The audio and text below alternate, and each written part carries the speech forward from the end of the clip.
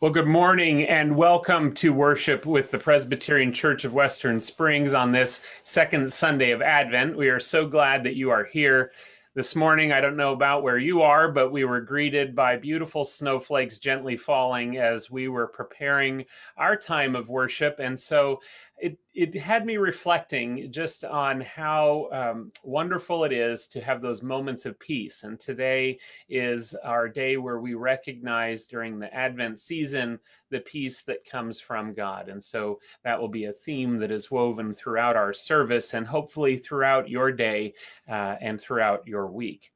Friends, I want to invite you to join us this afternoon for our Advent extravaganza. I've been very excited about this for several weeks, as you know, and Lottie and I and others have been planning for it. It's a little different than we had originally hoped because of our COVID precautions, but it's going to be a wonderful time. One important thing.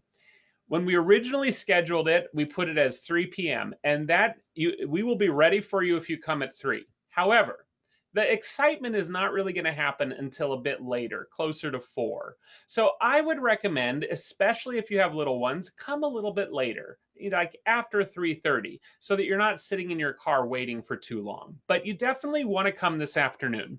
There are a number of reasons. First of all, you're going to be picking up things for Christmas Eve, like your candles. We've got a special item for you to take home. You're going to be able to get the supplies for our gingerbread nativities that Lottie's going to mention a little bit later today. You're going to be able to bring canned goods if you've got them, or hats, mittens, and gloves that we're going to send out to those in need. And then we're going to have a chance to sing carols together. We'll be in our cars, but we'll be singing joyfully. And Jim and Tricia Koning have provided some music for us to sing along to. And then once we've sung the songs and the carols, we're going to light our Christmas tree.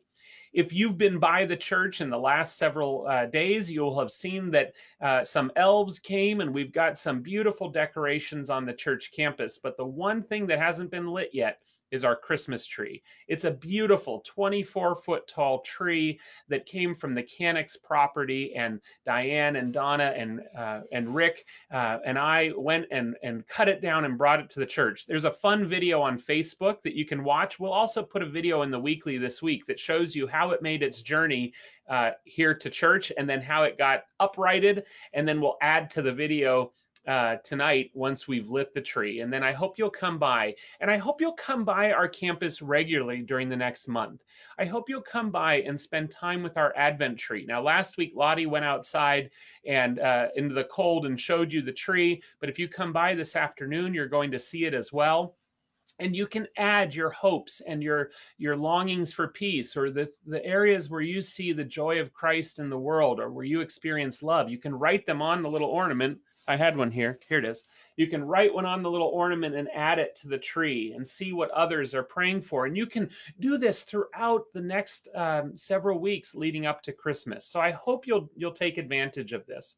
The other really exciting thing that you're going to do when you come this afternoon is create a little sign that's going to be from your family. It's going to say Merry Christmas on it, and you're going to be able to create it with some permanent markers, and we're going to place them around the Christmas tree so that our family is gathered and also sending a message to our community that we love them and that we bring Christ's light into the world. And so we'll have the supplies for that. If you've got Sharpies, you can bring them and you can work on it on your car, or you can take it home and then come back later in the week and you can see what others have created and their greetings of love. So another way for us to be connected. And if you are not with us locally, all of these things that I've described, there are ways that we can get you connected with them. If you want to send your message for the ornament, we'll write the message on an ornament and put it on the tree. If you want to send something that we can put on a sign, we'll write it on a sign for you and put it out front and send you a picture. So you are, we want you to be involved as well wherever you are. So I also hope that you're connecting with others. If you're watching live with us, you can connect with others in the chat room. You can offer words of greeting to them there. If you're watching later, I encourage you to send a note to someone. When we pass the piece later, we'll do that as well. There's a link in the comments to our bulletin. And if you want to follow along with the print bulletin, you can do that. There are a lot of announcements at the end of the bulletin. They're the same ones that you saw on the screen if you were here a little before 9:30. I just want to point out a couple of those announcements for you today, in addition to the Advent Extravaganza, which is this afternoon. You can come anytime after 3, but I recommend coming closer to 3:45. We'll see how many times I can slip that in today. So you may have received a postcard in the mail. If you did not receive one of these, you can pick one up this afternoon or send an email and we'll get one in the mail to you. It's got all sorts of our activities coming up throughout Advent and leading up to Christmas Eve. I encourage you to take a look at that. This coming week, we have a few of those activities happening, and we're going to hear from Kevin McDermott a little bit later about the Mission Community in Conversation event or Conversation and Community event coming up on Wednesday evening. But also on Tuesday afternoon at 2 p.m., there's going to be a grief share session. It's a hour and a half session over Zoom, talking about surviving the holidays and some tips and some approaches to help you with that. There's more information in the bulletin on the website as well, and I encourage you to take a look at that. The other thing is that this past week, our alternative giving fair has been online. I wonder if you've had a chance to check it out. There are ways to support Nueva Paz, our congregation partner in Cuba, Margaret's Village, the Heifer Project International, and Pine Avenue Food Pantry. And for each of these, you can make a gift and then give that to someone in honor of them. We're going to keep it open. Technically, it ends today, but we're going to keep it open for a few more days. I encourage you to go to our website and check it out and see if there are some things that you could make contributions for that would be more meaningful gifts than perhaps the items we often give, especially to the people who have everything. You can give them chickens and bees from Heifer instead of, I don't know, a fruitcake or something like that. Next Sunday during worship, we're going to be doing something super special, which is recognizing our confirmation class. They have had a strange confirmation year. It's been a little longer than normal because of the pandemic, but also we had to go virtual with a lot of things, including their service. So that's going to be a great time. There are 7 confirmands, and Rogers Malone, our primary teacher, will be with us in worship, and it's going to be a very exciting time together. All right. I could go on and on, but I know there's people out there flailing their arms saying, no, Eric, don't go on and on. We know that things are coming. So I'm sure I left something out that I want to share about, but you know what? I'll probably add it later if I did. All right. Today in worship, I'm so excited because we have several musicians joining us, and we also have a duo of liturgists. We have a candle lighting from some folks who are in our midday prayer group. You're going to hear about that in a moment. And with all of this coming, I hope you'll take a deep breath and prepare your hearts and your minds for worship. As we gather, we recognize that that is what we are doing. We are worshiping God when we gather in this place. And so take a few slow, deep breaths, recognize that this is our time of worship. And with that, Maddie and Susie, I think we're ready. Good morning. I hope that everyone is having a great weekend so far. We are wearing purple today because the peace candle for Advent is purple. Please join us in the call of worship. Today, we gather from north, south, east, and west to sit at God's table alongside friends and strangers. We bring with us the courage of Mary. O come, Emmanuel. We bring with us the faith of the shepherds. O come, Emmanuel. We bring with us the worshipful hearts of the Magi. O come, Emmanuel. For as we wait and prepare for the birth of Christ, we know that Christ is with us even now. Come, let us worship God.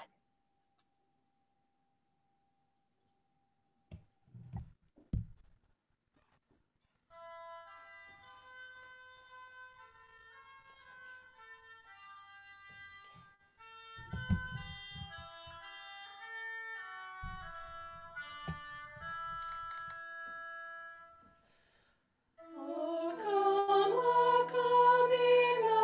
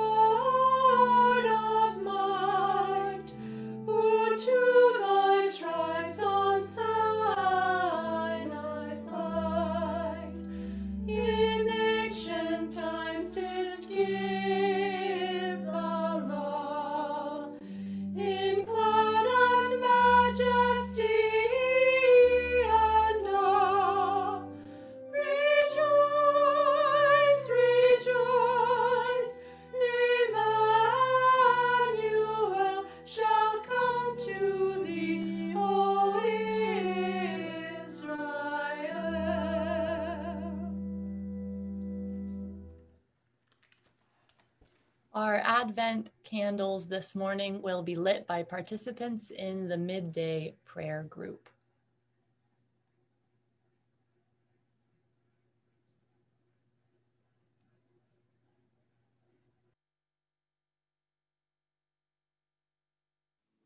On this second Sunday of Advent, we light again the candle of hope. We have just a glimmer of light. Today, we add the candle of peace to the candle of hope. In a world that is often filled with darkness, We follow a God who seeks to bring a new peace, a holy peace. We follow a God who brings comfort. We continue to be people of hope today. and we place our trust in the one who can bring peace and bring light into the darkness. Come, Lord Jesus, come. Come, Lord Jesus, come. Come, Lord Jesus, come. Come, Lord Jesus, come.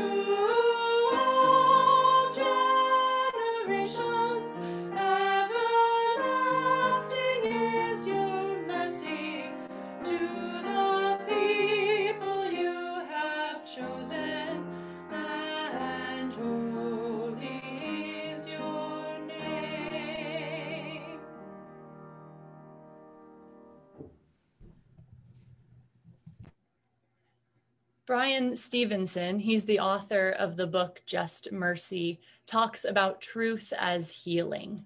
He says that in order to heal ourselves and our families, our communities, and our world, the first step is to tell the truth about who we are and what our history is. This truth telling brings us closer to God and closer to one another. So trusting in God's mercy, let us now confess our sins before God, first in silence, and then joining our voices together.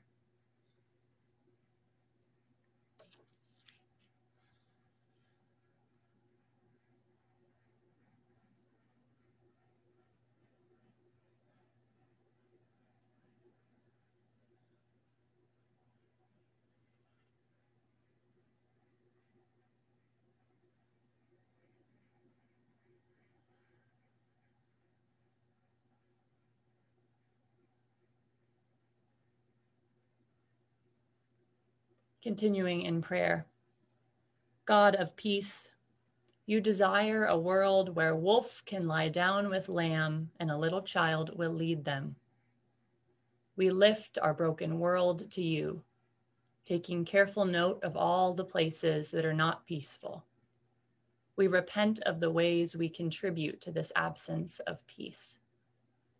Forgive us for our greed, our hurriedness, and the ways we misuse the earth. Make us agents of your peace, here and everywhere, we pray. Amen. Hear the good news. Christ is the Prince of Peace, and he has come to earth to reconcile all people. You are included in this peace. Know that you are forgiven and be at peace. Having been reconciled to God, we also reconcile ourselves to one another. We seek to bring peace to one another as we seek to bring peace into the world. Before we pass the peace, I do have one other very important thing to share, which is that Scott and Cindy Carstens let us know earlier this week that they have become grandparents again because William Patrick was born to Emily and Patrick this past week on December 2nd. It's such an exciting thing to celebrate the coming into the world. And so as baby Theo, or young Theo, welcomes baby Will into his home, we too prepare to welcome the Christ into our lives. And so we practice that by practicing the act of passing peace to one another so that when we go out into the world, we will bring peace into the world. And so, friends, I encourage you to pass the peace of Christ to those in the chat room, those you are worshiping with at home. And if you're watching later, perhaps pause the worship service and maybe give someone a phone call or a greeting of peace in some other way. And so, friends, the peace of Christ be with you.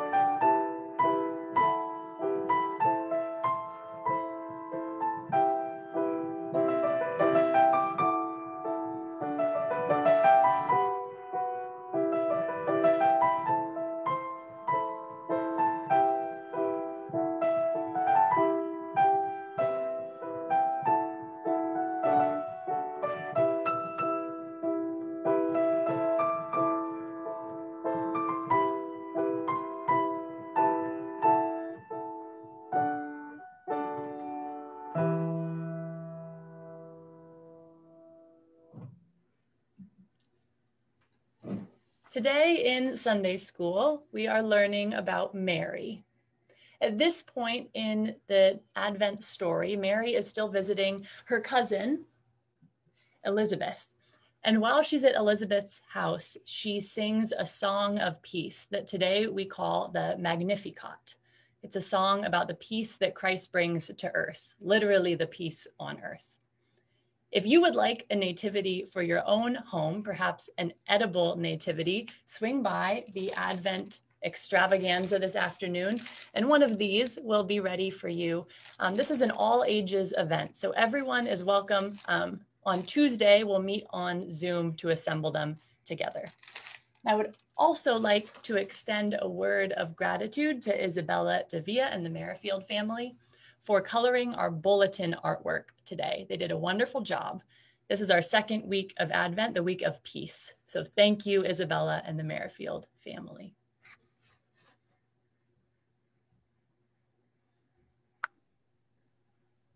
Our scripture lesson this morning is from Isaiah, chapter 40, verses 1 through 11. Listen for the word of God. Comfort, O comfort my people, says your God. Speak tenderly to Jerusalem, and cry to her that she has served her term, that her penalty is paid, that she has received from the Lord's hand double for all her sins. A voice cries out, In the wilderness, prepare the way of the Lord. Make straight in the desert a highway for our God. Every valley shall be lifted up, and every mountain and hill be made low. The uneven ground shall become level, and the rough places a plain. Then the glory of the Lord shall be revealed, and all people shall see it together. For the mouth of the Lord has spoken. A voice says, Cry out. And I said, What shall I cry? All people are grass. Their constancy is like the flower of the field. The grass withers, the flower fades. When the breath of the Lord blows upon it, surely the people are grass. The grass withers, the flower fades, but the word of our God will stand forever. Get you up to a high mountain, O Zion, herald of good tidings. Lift up your voice with strength, O Jerusalem, herald of good tidings. Lift it up, do not fear. Say to the cities of Judah, Here is your God. See, the Lord God comes with might, and his arm rules for him. His reward is with him, and his recompense before him. He will feed his flock like a shepherd, He will gather the lambs in his arms and carry them in his bosom. and gently lead the mother sheep. The word of the Lord. Thanks be to God.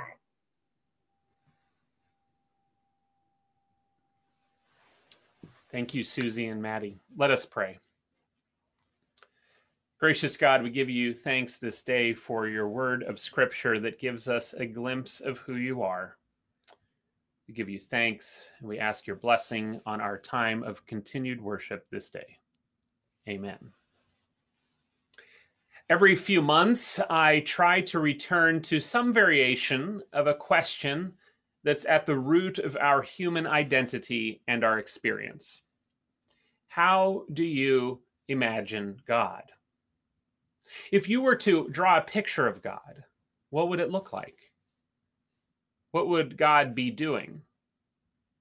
If I asked you to describe God, what words would come to mind, both describing God's appearance and perhaps God's nature? I wonder if your answer might have developed over time. Did you have an image of God from Sunday school or from books or from your parents or grandparents, or maybe even from the movies? Maybe you think of deep voices, sort of ethereal, and just a little off camera. Or maybe a sophisticated accent, like a vaguely British accent. Maybe the God of your memories or your imagination has a long beard. And speaking of beards, how did the God of your memories, your idea of God, treat humans, treat you?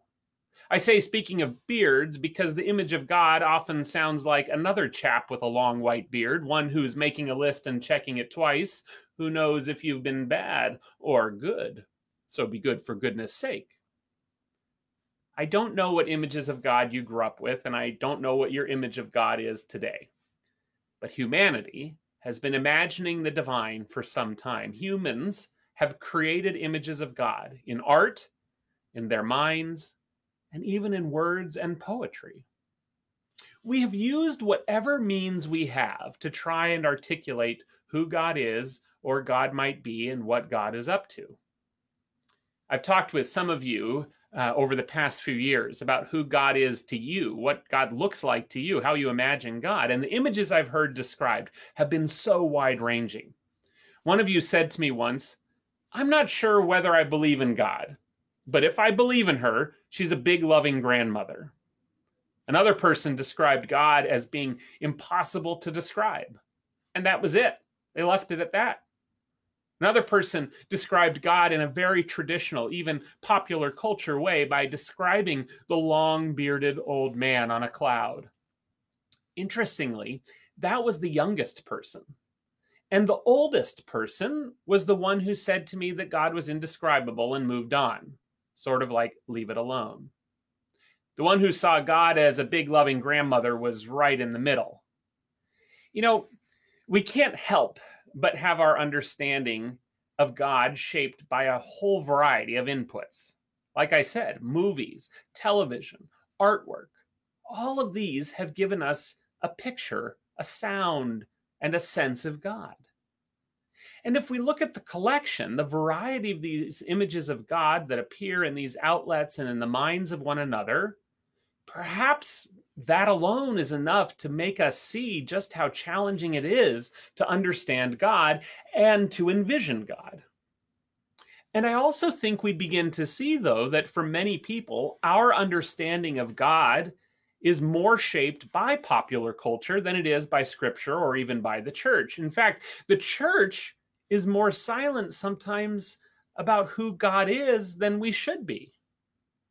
Surprisingly, while we have creeds and confessions and hymns that say so much about God, we don't spend a whole lot of time talking about the God we follow. One of the reasons I think people often leave the church, especially younger people, is that there's been very little attempt to look at the mystery of who God is. Instead, we assume belief and we assume common understanding of God. And when those questions are either ignored or dismissed, or when challenges to the popular culture images or even the Sunday school caricatures of God are left unanswered, when the challenges are left unanswered, people drift away. They move on like they move on from believing in, well, other fanciful things. And this isn't really new. When looking throughout history, and especially modern history, this is a large part of why fear has been used in the church so much. Fear used as a tool to drive people into church or to drive people away from disbelief. Fear of God. Remember, he knows when you've been bad or good, so be good for goodness sake. Don't question God or wrestle with understanding of God because you don't want God to smote you. And you don't want the wrath of an angry, often male, God. So culturally, even in the recent past, and in many circles still today, to either deny God or express ambivalence about God's identity, it's seen as cringeworthy, socially unacceptable. And yet, even within most churches, there's not much attempt to try and understand this God we profess to follow. Perhaps one we follow out of allegiance or fear or inheritance or cultural attachment. Or perhaps even one we follow because God is part and parcel with the things of the church that we do know and love and value, the fellowship, the companionship, the friendship. And the reality is that all of these things, these acts of love, they are embodiments of God. They are indications of God's goodness. They are ways we understand God more, and they are wonderful. Wonderful expressions of God's love in the way the church interacts with one another, for sure. But we still have this lingering question. Who is God? What does God look like? What are God's characteristics? Why does God matter? As we take this ancient and sacred Advent journey toward the birth of Christ, why does any of that matter? Why does it matter that God would become human? It only matters if God matters. And God only matters when we examine our own relationship with God and our understanding of God. Theologians have done this for centuries. In fact, that's really all that theology is about. It is the study of God. And I've shared this before, but theologians have been fighting about God for a very long time. Fighting not always for the sake of disagreement, but really they've been fighting because they're in deep discourse in trying to explain God using words. And for most of us, these nuanced arguments are pretty meaningless because they become so esoteric. Their writings, though, whether we know it or not, they've shaped our understanding of God, even those popular culture images of God I described before. And St. Augustine's work from the 4th century, for instance, has shaped much of what the church, our church even, still teaches about God. And these theologians are important, for sure. But there's no substitute for our own exploration of God and our beliefs in God. But there is a unifying connection between the historical and modern theologians and our own understanding of God. Actually, there are at least 2 significant connections. One is experiential, and we've talked about that before. We know of God in the warmth of caring actions. We know of God in our experiences of love that we have from others when we're in trouble or in a challenging time. We know of God when the church surrounds us in our difficult times, or when we experience a beautiful sunrise or sunset or the wonder of creation. Experiences of God's goodness, experiences we can taste and see and touch and smell, they truly shape our understanding of God. Creation points to the Creator. The second connection that you and I have to theologians is that our understanding of God is informed by Scripture. God's nature, God's attributes, God's character, these are all expressed in Scripture. in the experiences and observations of the writers, but also in the way that God, over and through time, has chosen to be revealed to humanity. One of the activities we often do in our Wednesday Bible study is consider the question of how God is portrayed in a particular scripture. We'll ask the question, what do you see about God here? Sometimes the answer is unsettling or uncomfortable, and we sit with that discomfort. We sit for a moment and try to ask ourselves why there is discomfort and what it means for us and for our faith. But then other times, as we approach Scripture, we gain a dimension of God that helps shape our understanding of the one we follow. We look for the attributes. We follow the signs that point to who God is. In Christ, we most often see these divine attributes right in front of us. We see Christ's abundant love, particularly for those who are marginalized and without power. We see Christ's transformation of the poor and the hungry and the sick and the imprisoned. We see Christ's attributes of healing and of compassion and of deliverance. We see these divine attributes in Christ that show us something of God's nature. The more we look at Scripture, we see that the mystery of God is that we can't pigeonhole God into our simplified definitions. Our quest as Christians is to be ones who learn about and explore these attributes, constantly shaping and reshaping our understanding of God, and allowing God to reshape how God is being revealed in our lives. Each Advent, this is what we do. Our lives can be lives of Advent, lives of expectation, lives of being open to God's revelation, to God's revealing of who God is, to God's willingness to come into our lives and be present with us, present with you. And the more we approach God at Advent, the more we allow ourselves to seek God through Scripture and through our experiences, the more of God's nature is revealed to us. This morning, our text from Isaiah that Maddie and Susie read for us is a revelation of God. This text was written to a people who were lost and confused. They've been forced to worship other gods, and they've been the victims of great oppression. The text comes on the heels of great destruction and the exile of the people from their homeland. The people are in the midst of upheaval. Earlier this week, Lottie asked me a question. She asked how I felt about the use of the word peacelessness in our prayer of confession. We talked about the word, this possibly made-up word, a little bit, and decided at my urging on different phrasing. I kicked myself later, though, because the more I sat with our text for this Sunday, I realized that we can best understand peace if we can understand the state of peacelessness. And peacelessness is exactly what the people are experiencing in this morning's text. And I wonder if you experience peacelessness. I wonder if the absence of peace in your life is sometimes easier to understand than the peace. The absence of peace, the peacelessness, is the state into which God makes God's presence known.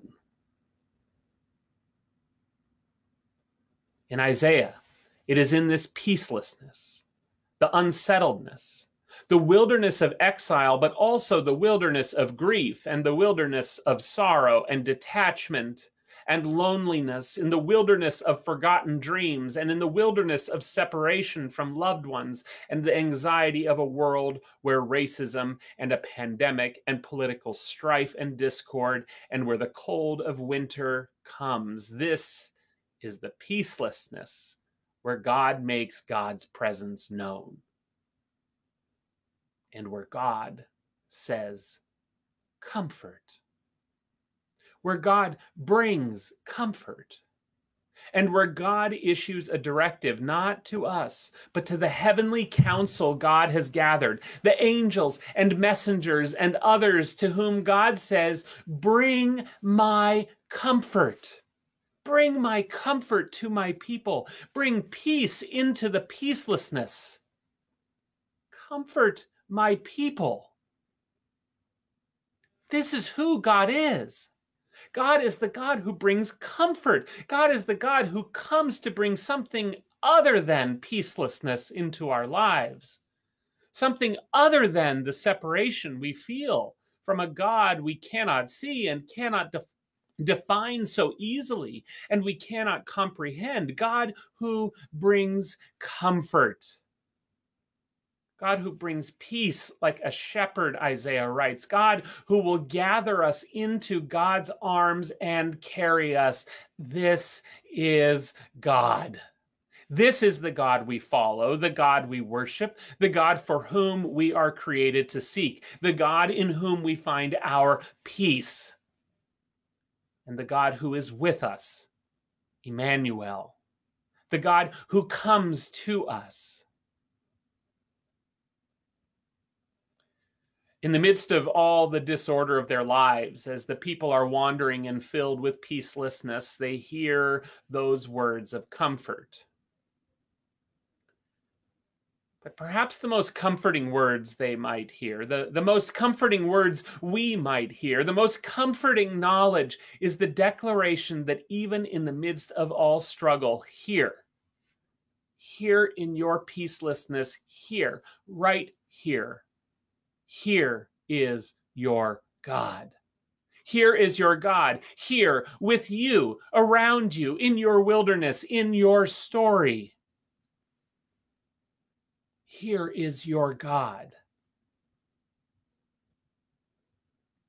In the name of the Father, and of the Son, and the Holy Spirit. Amen.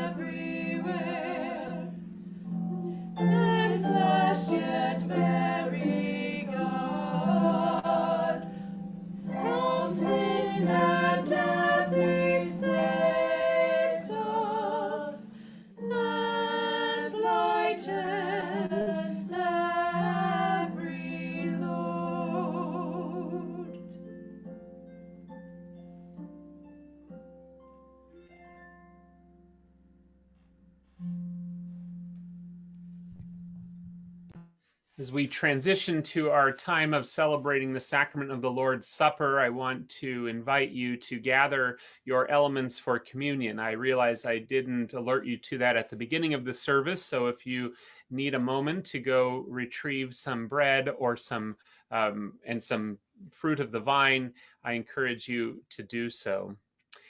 We celebrate communion remotely, we are saying, from a distance, but in reality, whenever we celebrate communion, we are being united with others throughout the world, other Christians throughout time and place who are celebrating this act of communion to which Christ invites us. Christ invites all to gather in this place. Christ invites all to gather at Christ's table, and it is through the Holy Spirit that we are united wherever we might be. And so, friends, it is written in Scripture that they will come from north and south and from east and west to gather at table for this feast, the feast of the people of God. Please join Lottie and I in the great Thanksgiving.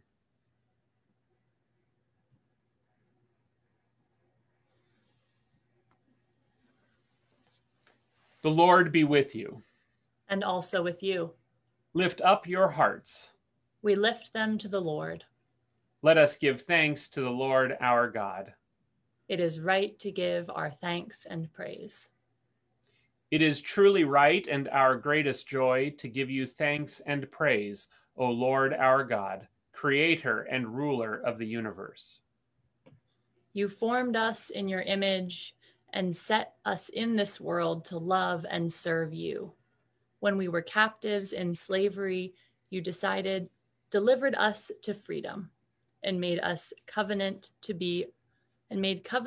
be our sovereign God.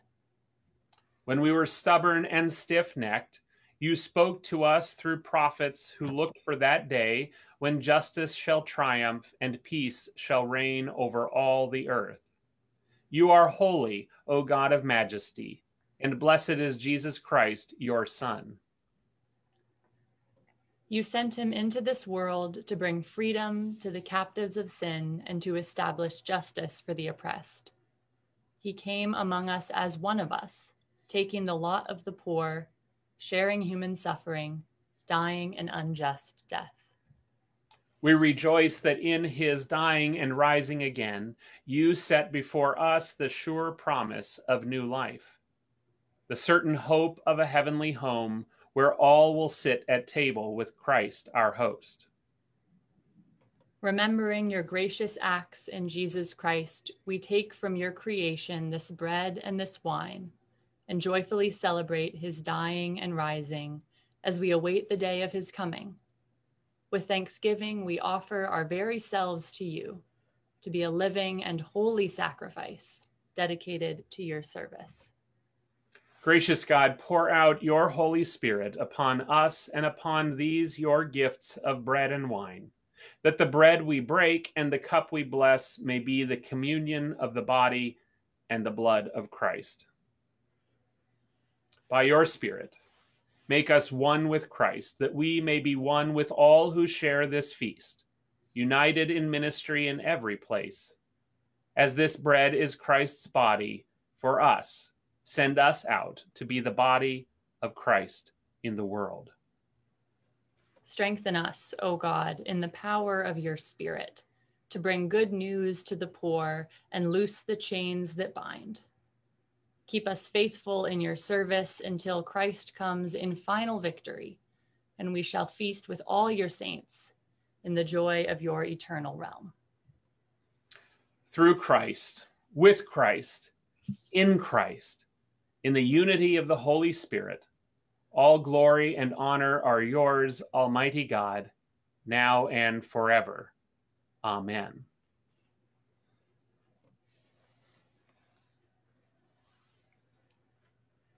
The Lord Jesus, on the night of his arrest, took bread, and after giving thanks to God, he broke it and gave it to his disciples, saying, "Take, eat. This is my body given for you. Do this in remembrance of me." In the same way, after the supper, he took the cup, and after giving blessing, he poured it and said to his friends, "This is my blood, shed for you for the forgiveness of sins. Take, drink of it." And so when you eat this bread,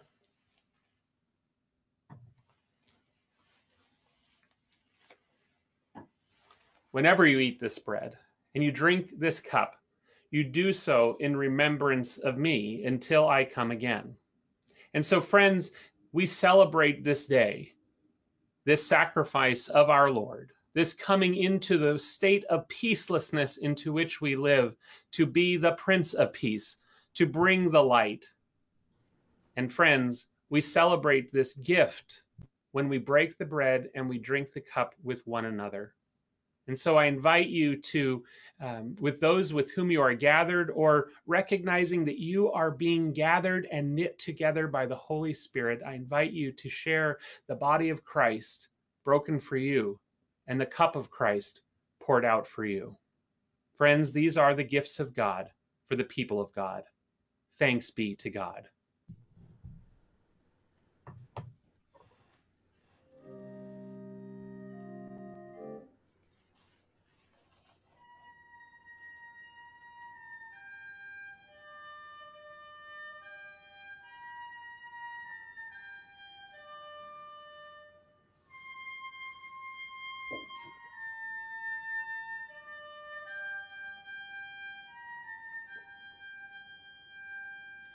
God.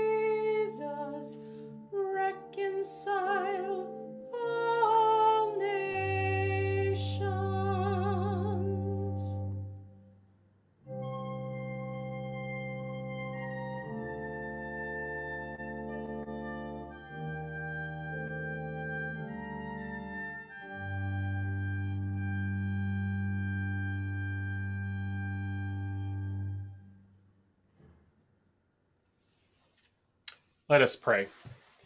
Gracious God, we give you thanks for this supper that you prepare for us, this table to which you invite us, this table around which you unite us.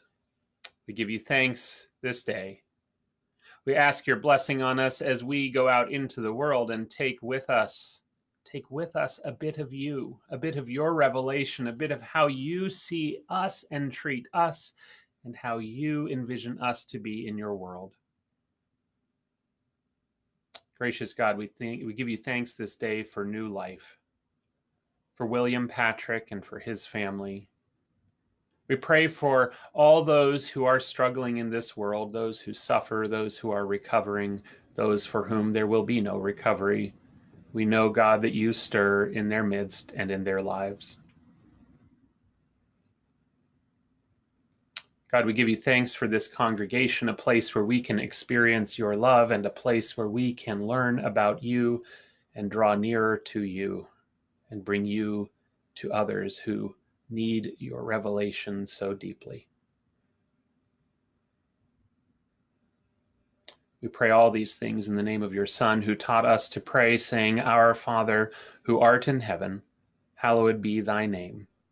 Thy kingdom come, thy will be done on earth as it is in heaven.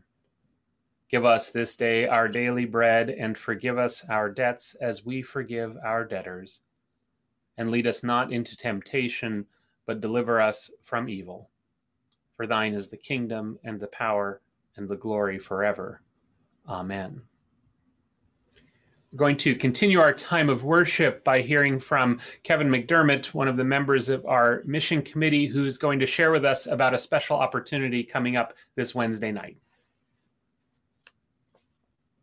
Well, good morning, everyone. Good to see you virtually as it is. When you normally see me talking to you, it's because I'm asking you for money. So for a change, I'm not going to do that. Instead, I'm going to invite you to join us to see how we in the Mission Committee do spend the money that you give us. We are instituting a new program called Community Conversations.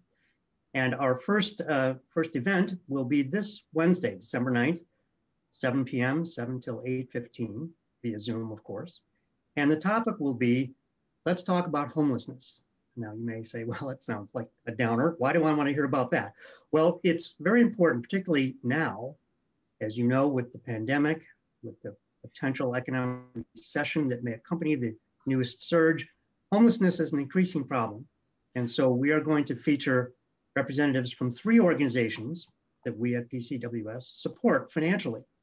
So we'll hear from the Night Ministry, the Boulevard, and Chicago Hopes for Kids. So we would encourage you to join us. You can find all the details you need about this event on our website. If you go to pcws.org and look under the mission section, you'll see a new entry there. It says Community Conversations. Click on that link, you'll get a page of description, including a brief description of our panelists. I'll be the moderator, yes, yours truly. And we really encourage you to share that with your friends as well. It's a way to introduce other members of our larger community to the work that we do here at PCWS. So again, that will be this Wednesday, December 9th at 7 p.m. Community Conversations. Please join us. Check the website for the link, and we hope to see you all then. Thanks, Eric.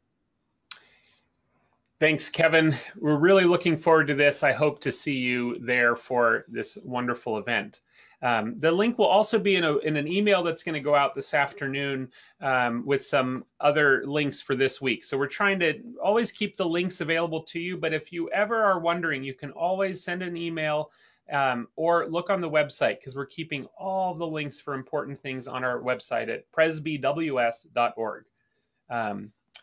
I also want to encourage you to continue your financial support. It is part of our offering. It is part of our worship, rather. It's what we do when we bring our gifts before God, and then we are able as a church to further the ministry of Jesus Christ in the world. And so I encourage you to do that, and remind you that as you come this afternoon, you can bring items from your pantry, non-perishable goods, to donate to the Second Baptist Church of LaGrange Food Bank. You can do that anytime during the week, but you could bring that this afternoon, as well as hats, mittens, and gloves. Those are part of our offering as well.